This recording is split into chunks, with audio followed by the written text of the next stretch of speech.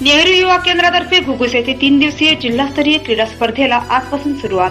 कार्यक्रम अथवा क्रीडा मंत्रालय भारत शासन यांच्या अंतर्गत नेहरू युवा केंद्र चंद्रपूरच्या वतीने दिनांक 8 फेब्रुवारी पासून घुगुस येथील अमराई वार्ड नंबर 1 येथील बहादे मैदानावर 3 दिवसीय क्रीडा स्पर्धेचे आज सौ रंजिता पवन आगदारी, पंचायत समिती सदस्य संजय भोंगळे, समाजसेवक सय्यद अनवर, कामगार नेते पवन आगदारी, ग्रामपंचायत सदस्य सौ वैशालीताई ढवस, विनोद चौधरी समाजसेवक, सत्यनारायण डकरे, इस्लाम अब्बासी, मोरेश्वर पेंदाम, नौशाद शेख, सचिन कोंडावार, प्राचार्य उदय मोहितकर, सौ सुशीला डकरे यांच्या हस्ते विधिवत उद्घाटन करण्यात आले।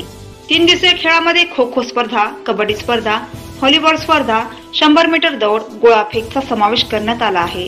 उपस्थित मान्यवरांनी खेळाचे महत्त्व युवकांना पटवून दिले। खो खो करता इंदिरा गांधी विद्यालय घुगुस व ज्युनियर गर्ल्स मुर्सा यांच्यात पहिला सामना झाला।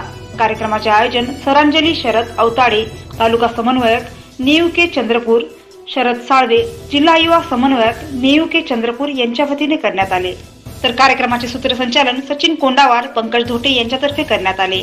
कार्यक्रमाच्या आयोजनाकरता स्वरांजली अवताडे, शुभम आमटे, रोशन अवताडे, निकिता पेंदोर, सिद्धार्थ कोंडागुर्ला यांनी अथक परिश्रम घेतले। नेहरू युवा केंद्र चंद्रपूर युवा कार्यक्रम खेल मंत्रालय भारत सरकार द्वारा जिल्हास्तरीय क्रीडा स्पर्धेचे आयोजन दिनांक 8 फेब्रुवारी ते 10 फेब्रुवारी या 3 दिवसीय कालावधीमध्ये करण्यात आलेला आहे।